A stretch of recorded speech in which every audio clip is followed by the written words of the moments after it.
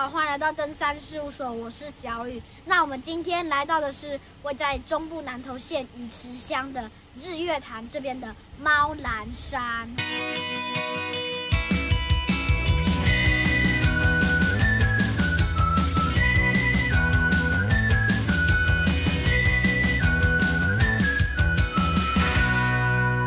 我们现在位置是在这个鱼池的农业委员会的改良场茶叶改良场这边哈。好，那其实呢，我们今天是要从这个地方起登，但是呢，各位也可以从最下面，就是真正的登山口，也就是日月潭环潭步道的中山路270巷，也就是我们的这个富丽温泉大饭店旁边，或者说是明潭国小旁边的这个登山口这边起登哈。猫囒山上面的日月潭气象站也是全台湾第3高的气象站哦，并且猫囒山也是一个非常轻松就可以登顶的台湾小百岳，是台湾小百岳的49号，标高也已经超过了1000公尺。那我们就赶快起登吧。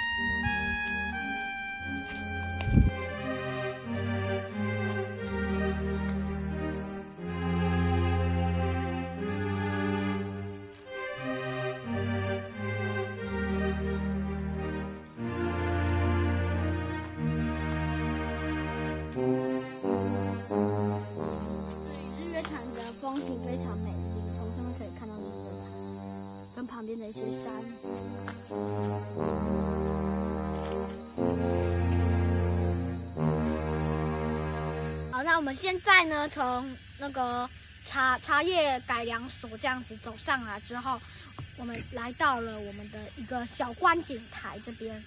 好，那这边呢，就是可以非常清楚看到日月潭的这个景观。日月潭这边其实也可以看到日出，也是日出最佳的眺望点之一。因为地球公转的影响，所以4季的日出会在不同的方位探出头来。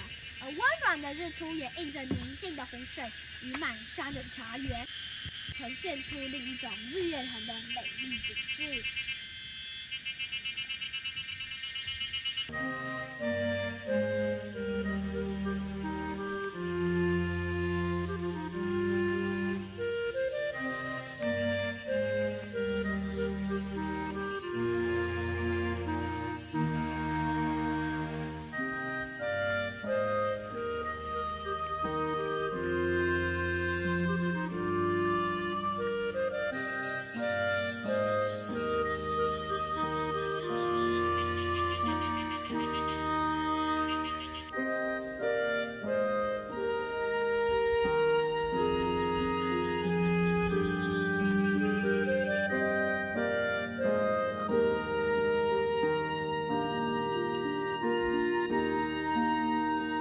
好，那在这边上来的话，就有一样会有个小凉亭吼。那它这边这个猫囒山其实你都是可以看到，它不但可以看到日月潭啊，而且还有茶叶，而且这边就可以看到茶园，而且呢，它还有山林系的感觉，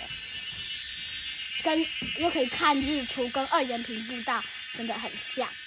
好，那我们现在就继续出发。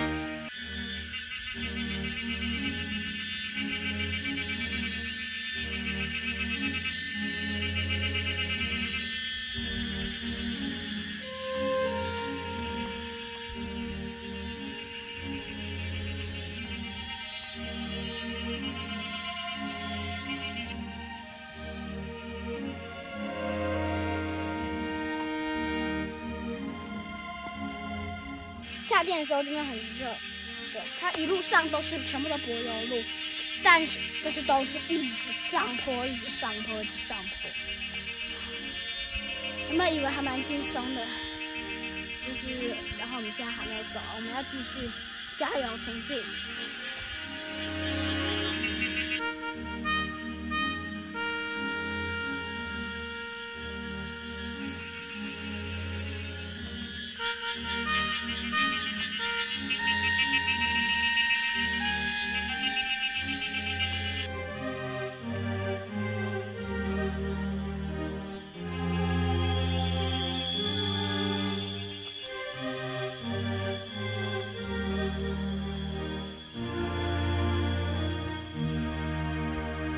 现在已经抵达交通部的这个日月潭气象局喽，我们赶快进去里面参观一下。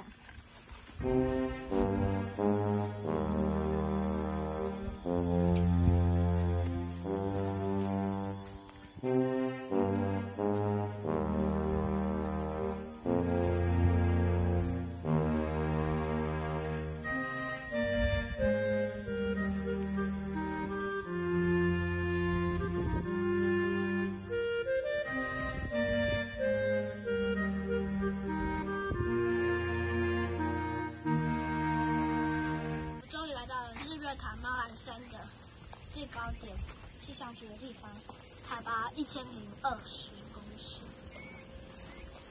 可眺望埔里、国姓港，以及附近的9份2山等。可以眺望日月潭全潭。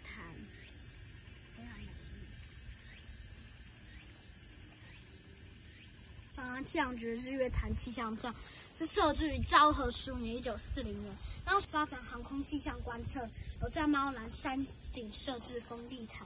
日月潭气象站肩负着气象观测的工作。那这边我们可以看到风力塔，就是前面这个哈，它是主要就是专门测试这个地面风的这个工具哈。然后上面也装有螺旋桨的风向风速感应器。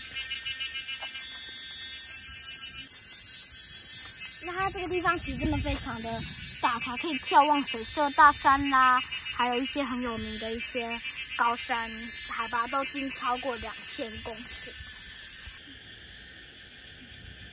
往回走啦哈，因为现在各位看天气也是有点转阴了，所以我们要赶快离开。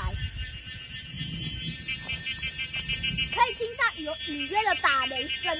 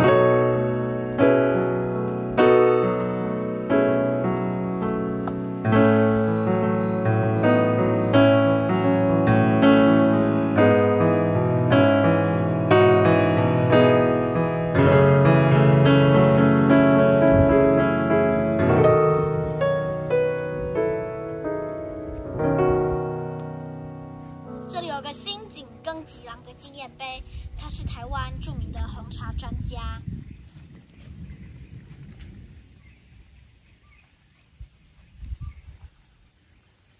好的，各位，我们现在已经回到了我们的步道登山口猫囒山登山口这边哈。那我们呢，今天呢是从这个茶叶改良所鱼池分所这边开始这样子爬，对，那这样一直爬，然后途中就是一直上坡，都是柏油路，然后呢有几个可以休憩的凉亭，爬了1.2公里，到了我们的这个最上面的日月潭气象站。对，那我们这次呢行走呢，总共是花了1个半小时，不含休息。那走的公里数是3.3公里，并且爬升高度也有175公尺哦。好了，那我们今天的影片就到这边结束喽。如果你喜欢我的影片，请记得帮我按下订阅以及按赞，还有开启你的小铃铛，并把这部影片分享出去给更多人知道。那我们就下次再见喽，拜拜。